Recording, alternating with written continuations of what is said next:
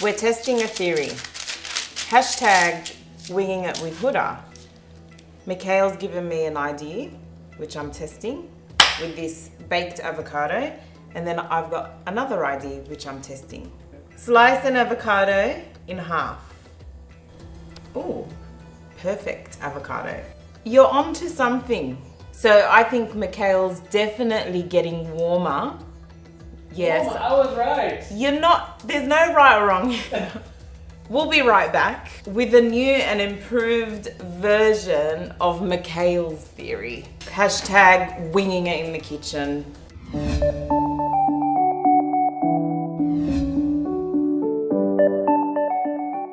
I'm gonna show you guys how to make a baked avocado. We're doing something a bit different to it. This is not our highlight. Our highlight is the delicious basturma that's going to cover this avocado and be beautiful and crispy on the outside while it bakes. And then there's gonna be a little surprise on the inside, a nice runny egg to have a beautiful keto meal sitting right here on our beautiful bed of salad. What we want to do first is cut our avocado in half.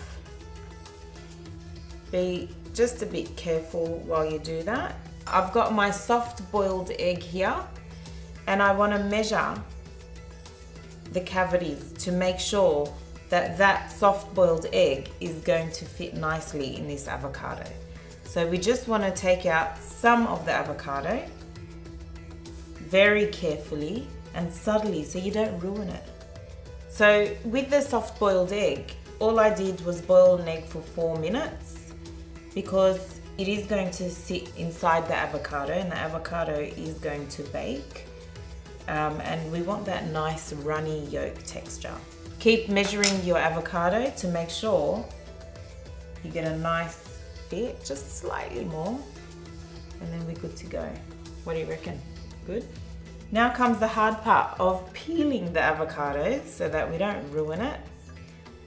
There's one half. Now we'll transfer this egg. Okay, so we've got our 2 halves peeled and we can just close that together. What we want to do is we want to sit this avocado up. So we want to cut a little base for it so that it sits down nicely, but be very careful not to cut where the cavity is. Just a small cut like that. As you can see, it's flat surface now. And then we're going to wrap our egg and avocado in the basturma and try and keep it fairly tight if you can. Okay, and tuck in the ends just at the base there. What I want to do with this is I want to rub it with a little bit of extra virgin olive oil because I want to help that basturma to crisp up while it's baking in the oven.